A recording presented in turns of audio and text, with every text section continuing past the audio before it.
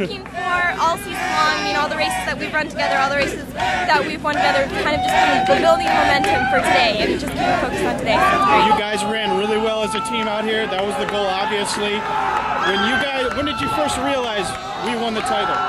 I think we were all kind of waiting in the finish area because a couple of us had good races, a couple of us had kind of average days. Yep. And so, I mean, one thing, when we're all sitting on the line, I know that each of those girls is going to find a way, whether it's an average day or whether it's a great day, to just be tough as nails and finish the race hard. And so we were pretty confident in each other's abilities going into the race, and so we were kind of just waiting around at the end, but it was exciting.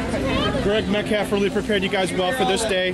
Looking back at your entire season, starting out with the Sun Dodger Invitational all the way to now, can you describe how you're feeling? I mean, just the emotions and hard training throughout the whole season? It's so exciting. I mean, when you get together with a team and you win, it's so much more exciting than when you win by yourself, because you're accomplishing something that you can never accomplish by yourself.